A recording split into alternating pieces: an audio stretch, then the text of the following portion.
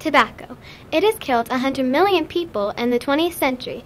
That's more than half the amount of deaths in World War II. Dying for pleasure in the moment versus dying for your country. Which would you choose? Tobacco might not kill you, but it could cause diseases. Tobacco can cause lung cancer. This causes almost 6 million people to die each year. If the rate of smoking continues, 5.6 million people of today's Americans under the age of 18 will die because of smoke-related illnesses. Don't smoke tobacco. Live healthy.